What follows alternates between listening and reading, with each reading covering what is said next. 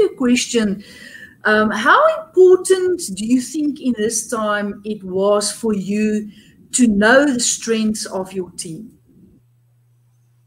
Oh goodness, yes. No, that was crucial and critical, because in a high speed, target oriented state in which we normally execute on a whole really a bouquet of projects simultaneously, the achievers, and we have two achievers in the team, the achievers flourish because they've got their lists and they've got their targets, and they know they're going and they're finishing their targets, and they're nice and goal oriented. And all of a sudden the pace is a bit slower. We don't have the deadlines that we usually have. We still have targets, we still have deliverables, but it's a bit different now.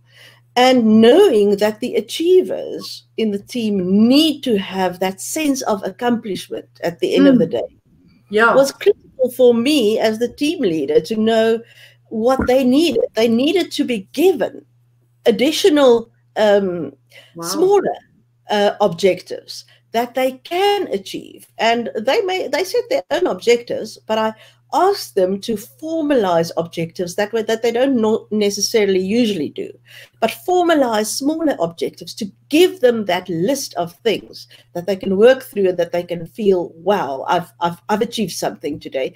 Even though I've been working at home, I have achieved. And that was, that was important. That's just one example of where knowing their strengths and understanding their strengths means a lot. Another one of our team members, actually also two, are relators. And I think it's going to be very difficult for them to be isolated from the office environment.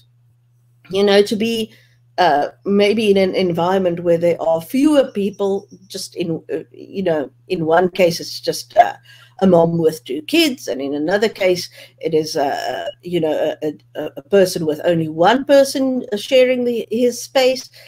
But they both have this relator aspect, and they need that sense of community in a sense that the office environment gives.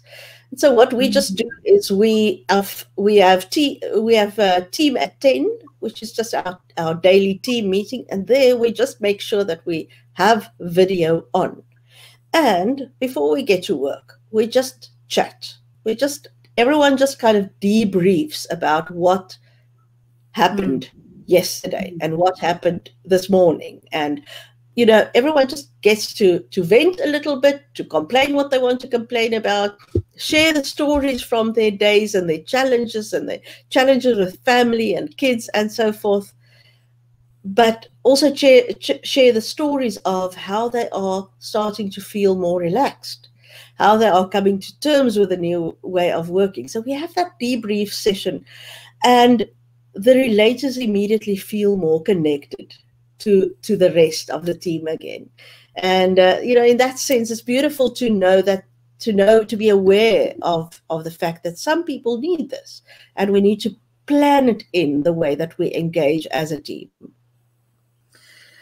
Norah, it's what you're saying is giving me goosebumps, and I feel rather emotional when I think about the support that you're giving your team through the knowledge of these strengths.